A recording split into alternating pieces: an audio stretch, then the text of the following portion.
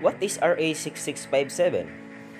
The Comprehensive Agrarian Reform Program, more commonly known as CARP, is an agrarian reform law of the Philippines whose legal basis in the Republic Act number 6657, otherwise known as the Comprehensive Agrarian Reform Law or CARL.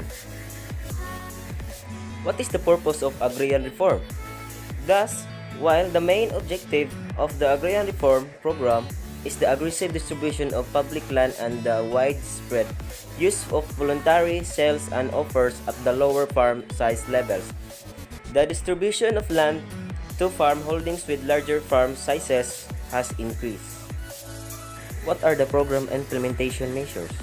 Program implementation refers to how well a proposed program or intervention is put into practice and is fundamental to establishing the internal, external construct and statistical conclusion validity of outcome evaluations.